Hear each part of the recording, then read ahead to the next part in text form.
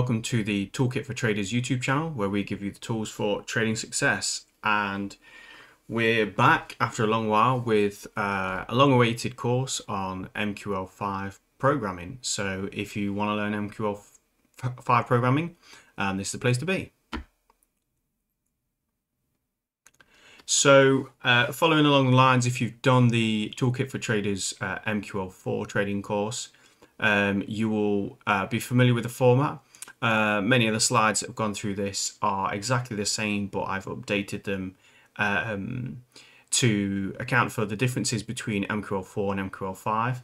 And so the first lesson is the induction. So start of any training course, you'll know there's an induction, which lets you know what to expect from the training course, what you have to be prepared to do, and what you can expect to learn and be able to do at the end of the course. So in today's video, we're going to have the introduction to the course. We're going to tell you what the course gives you, who the course is for, who it's aimed at, how you can get the most out of the course, and we'll set the scene for MT5, MetaTrader 5, and its language MQL5. So if you, just before we go into the video, really help me out if you would like the video, subscribe to the channel and share a comment, how you're finding the course as you go along, any questions you have. I do try and answer as many as I can, but also there's people on the YouTube community that will help each other out as they learn as well. So it's a really great place to be and to do that. Okay, so we start the course as we do with every course that we do. With every lesson through here, we start with a motivational quote. And for this one, it's an investment in knowledge pays the best interest.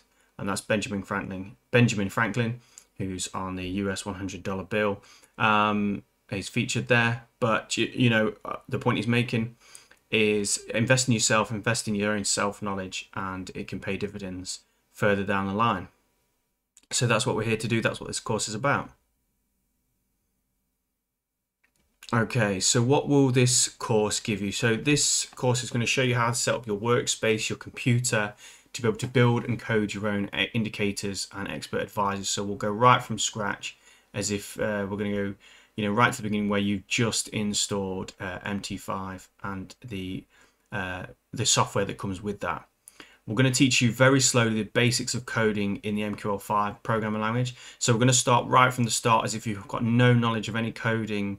There's no prerequisites in terms of coding. You have to be able to understand English and know what I'm talking about here. Apologies, I don't speak any foreign languages. But you also need to be able to type and write. And that's basically the only prerequisites there are. So we're really starting slow.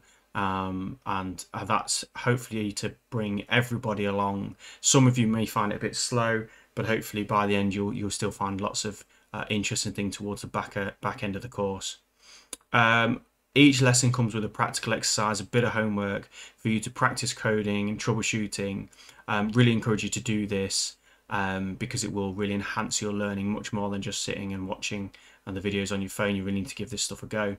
And at the end of the course, you will have coded 3 different expert advisors of your own, which is really exciting. You'll be able to test these out, backtest them, adjust them, expand them, whatever you want to do with them. But you will have done 3. You will have made 3 EAs on this course with me, and that'll be cool. And then you can go on from there and see wherever it takes you next. How much does the course cost? It's absolutely free. I don't charge for anything that I do, any of the expert advisors I give away or indicators I give away in the training. It's all free. I do it for the love of the community, and it's quite fun for me to do. I quite enjoy teaching. Don't get to do that in my normal day job, which I do also have. So I like to do this, and when I get the chance, put this together. I know a lot of people have been really encouraging and nice about the MQL4 course, so that's really inspired me to carry on and to bring out the MQL5 course, which I'm happy to do here for free. So I hope you enjoy. So why should you do this course? So it's really important that we don't just tell you what this course is or what you're going to learn. You need to make sure you've got a good reason for doing it, because coding is not always that easy to learn. It takes some sort of reframing of your mind, the way you have to think. So it takes some motivation. I'm not saying that it's too hard for anybody. I'm just saying you need to want to do it. You need to want to put the work in and the practice in. So why should you do the course?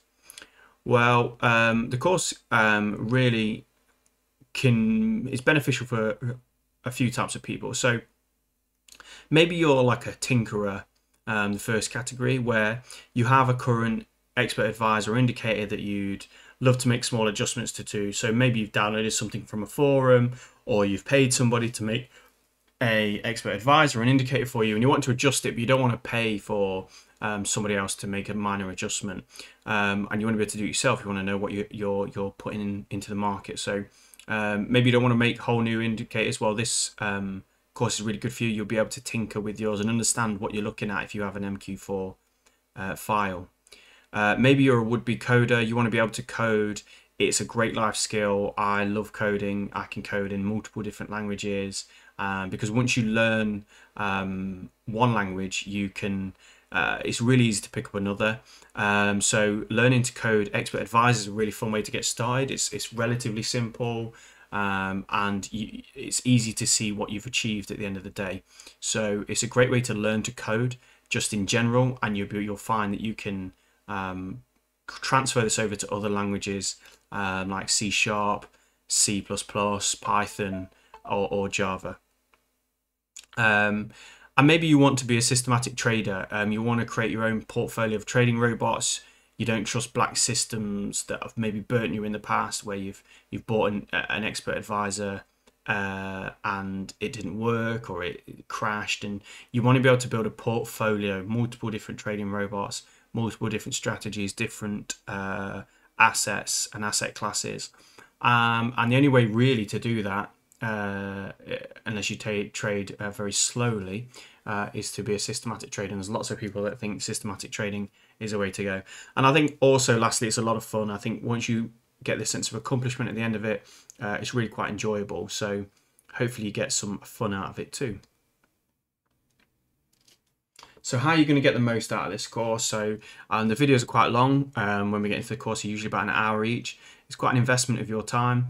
So you want to make sure that you actually get the most out of it and you're not wasting your time by just watching the videos and not really learning anything. So the tips I recommend for this is pick a place and time. Try and pick a place and time that you can concentrate on the content. We are looking at specific code, so it may be difficult for you to do from a phone. I'm not saying it's impossible, but it would help if you were able to, find somewhere where you can at least write some notes, and you can concentrate and really get into the detail, pause the video when you need to, that kind of thing. I encourage you to redo bits that you find difficult. So don't be afraid to rewatch sections that don't make sense, or ask questions and rewatch the video. Hopefully, I'll go through this relatively slowly, but still sometimes there'll be concepts that whenever you're learning anything, you'll find difficult to pick up first time. So don't be afraid to watch a video twice. If you find it difficult, rewatch it, have a go at some of the homework, then rewatch it again, and that will help cement that knowledge in. So redo bits you don't find. I really encourage you not just to watch. Like I say, if you can find some time, even if you can't do it while you're watching the video, say you watch the video while you're on the train, or something like that, when you're at work in a break, when you've not got a chance, set some time where you can go home and practice the code. Maybe have this video running in the background and let it sink in. Just have a go at coding, have the physical act of typing in, even though you'll probably be copying and pasting, so to speak, a lot of what I'm doing. It's really important you actually go through the thing of typing it out and testing what you do, finding the bugs, because even though you'll be doing exactly the same things as I'm doing on the screen, it will be different for you mentally, for your neurons in your brain need to fire in the right way so that you take that learning in. And the last thing is try to set some time out to complete the exercises and ask some questions. I realised the comment on here is the same as the last one, so that's a bit of an error on my part. But the point is, ask questions. The YouTube community is fantastic. There is a forum on the Toolkit for Traders website, which you can jump in and ask questions there as well. But the simplest way, just little questions you can always ask on the channel, on the comment section, or you can try and reach me on Twitter as well. I'm on there. And the last thing is try and stay motivated. You probably will hit a wall where you find something difficult and you want to give up, really encourage you to stay positive, encourage each other in the comments, call it out if you're feeling like you're hitting a wall with it, and get some encouragement for that. Stay motivated and push through, because if you get to the end of the course, like I say, you'll have 3 expert advisors at hand that you've made that you can be really proud of. So setting the scene, not for MetaTrader 4 but for MetaTrader 5 and MQL5. You can see that I've taken this course directly from my last one, so you'll get the same quality content as before. So let's just set the scene. So MetaTrader 5 was released in 2010 to replace MT4, which as of now is no longer sold to brokers. So your broker may well, your favorite broker like mine may well do MT4, but they won't. The MetaTrader company will not sell that software to new brokers. They really want to push MetaTrader 5, but MT4 has remained very, very popular, even though there are some benefits to the MT5 software. MT5 allows you to trade stocks, CFDs, and futures, in addition to Forex, which is what is most commonly used for. Coding indicators in MetaTrader 5 is done in the MQL5 programming language, which is unique to MT5, but very similar to things like C++ or C#, probably more like C# if you do code in another language. Very, very similar in the syntax and the way it's structured in creating functions and classes. So if you're used to that, I'll be very familiar, but also know that once you've learned MQL5, if this is your first programming language, you'll find it much easier to transfer into something like C# or C++ or Python.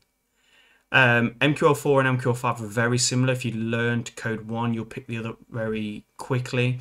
There are some differences that are worth knowing in the way data is structured across the two, and you have to be able to navigate that, but the basics of it are very, very similar. And if you've done the MQL4 course with Toolkit for Traders, you'll find that a lot of it is very similar. So what do you need to get started? I recommend you get a copy of MT5 from your broker, or you can download it straight from the MetaQuotes company. But most of your brokers will ship it with their own logo on. But you can download the sort of generic version from their website. So that's all you need to get started, is just a copy of MT5. There's no other software or anything else you need. Just get a copy of MT5, and that's got your meta editor in it, which is the Integrated Development Environment, or IDE, which is what you'll use to do coding. Is a bit like a notepad software, simple text-based software on your computer with a few extra functions. So that's already comes with every copy of MetaTrader 5, so you don't need to do that, and then we can get started with some meaty stuff. So in next week's video, we're going to start the course proper. We're going to get started with a meta editor. We'll look at the different file types that you need to be familiar with, the save locations, because it is a bit quirky with MetaTrader. We're going to create your first EA from a template. It won't do very much, but it will be an EA and how you start that. And also we'll look at compiling your files, what that means, and how you get what you've coded into a language that your MetaTrader terminal can understand. So if you have any questions, you can drop it in the comment section below. I'll answer as many as I can, but feel free to jump in too if you've learned this through the MQL4 course as well, and you feel like feel free to help others out. There is the Toolkit for Traders forum on the website. You can jump over there, sign up and be on there. It's a free forum, no drama there, nothing. I'm not trying to sell you anything on there. Just jump over there and you can join the conversation.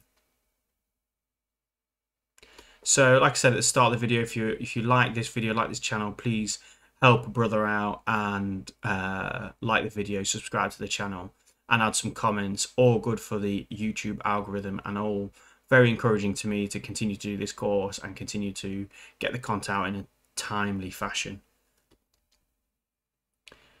And that's all we have for today's video. I really hope that you are looking forward to the MQL5 training course. It was a blast doing the MQL4 one. I'm sure the MQL5 one is going to be a blast too.